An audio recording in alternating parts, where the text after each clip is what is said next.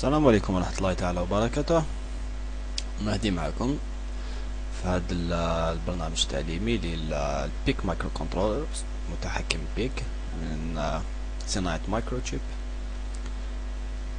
سوف نبدأ بنوع بسيط منه وهو بيك 16F84. وهذا هو. أولا وقبل كل شيء، عندما نختار نوع البيك يجب دائما تحميل الداتا شيت، أي الوثيقة اللي فيها كل المعلومات الخاصة بهذا المتحكم. هذا يمكن تحميلها من الموقع مايكروتشيب. أنا حملت الآن الداتا شيت تاع بيك 16F84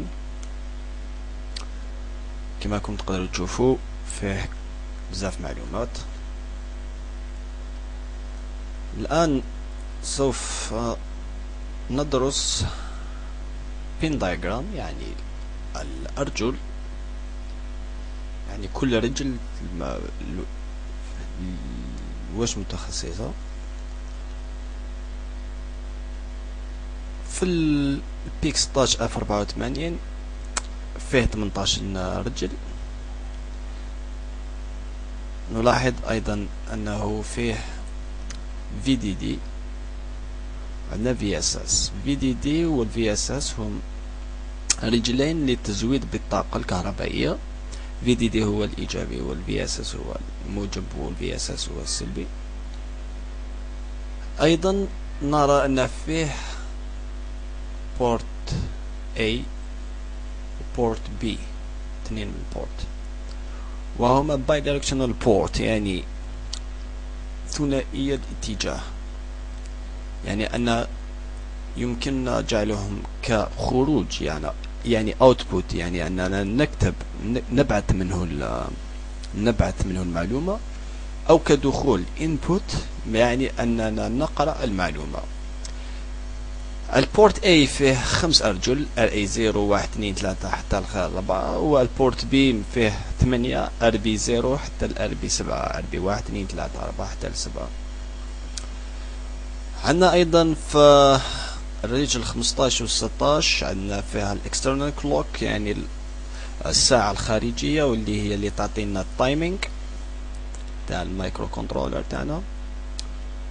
عندنا أيضا MCLR، يعني اللي هي الريسيت بين، when it goes low reset، يعني أنه عندما البين هذا يكون صفر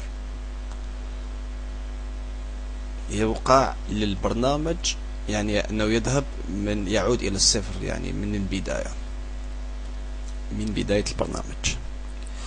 على العموم هذا هو بصفة عامة بين دايجرام، يعني كل رجل هذا الدور تاعها. يمكن التطرق في فيديوهات قادمة إن شاء الله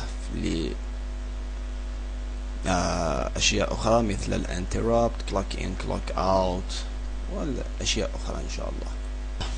لا تنسوا زيارة موقعنا اللي سوف يكون على الشاشة، وأقول لكم نلتقي في الفيديو القادم إن شاء الله. وأتمنى أني كنت واضح، وإذا عندكم أي ملاحظة يمكن كتابتها، وسوف إن شاء الله أرد عليكم. السلام عليكم.